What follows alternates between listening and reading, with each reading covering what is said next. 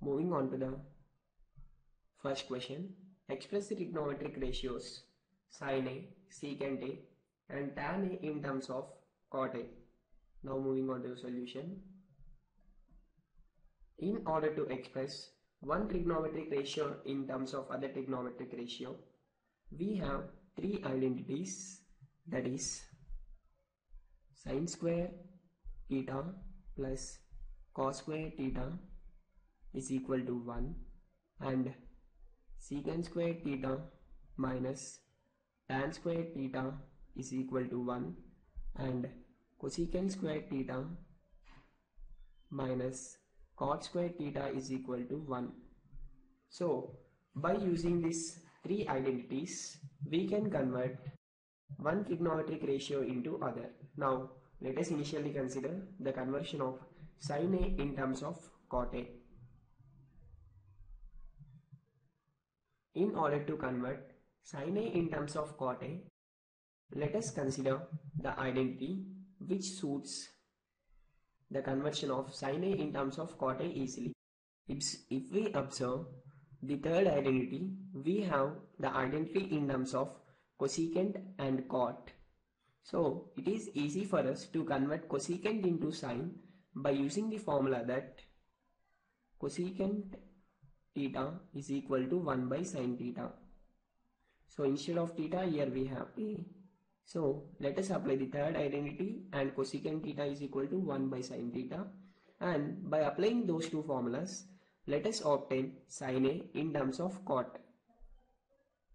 So considering the third identity, that is cosecant square A minus cot square A is equal to 1, which implies cosecant square A can be written as 1 by sin A whole square, which is nothing but 1 by sin square A, minus cot square A is equal to 1.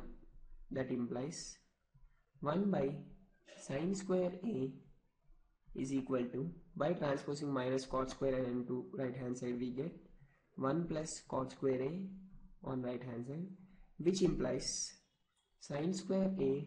Let us transpose sin square A from left hand side to right hand side. That becomes sin square A is equal to 1 by 1 plus cot square A. Now by applying the square root on both sides, we get sin A is equal to 1 by under root of 1 plus cot square A.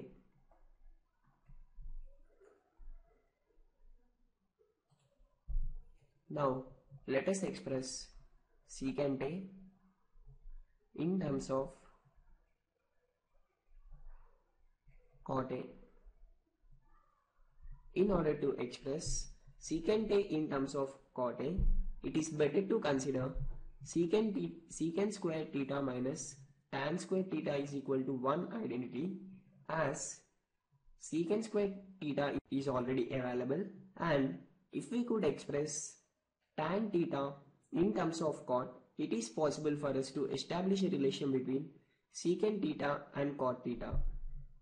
That is, by considering the identity, that is secant square theta minus tan square theta is equal to 1, and replacing theta with A, we get secant square A minus tan square A is equal to 1, which implies secant square A minus tan square A can be written as 1 by cot A whole square, which is nothing but 1 by cot square A, as tan A is equal to 1 by cot A.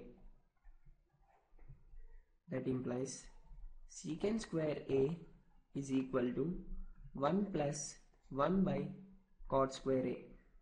Now by taking LCM as cot square A, we get the expression as cot square A plus 1 by cot square A.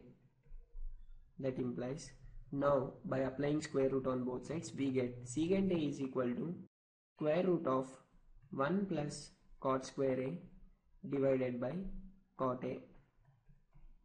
And he also asked us to express tan A in terms of cot A, which is nothing but 1 by cot A, we know it.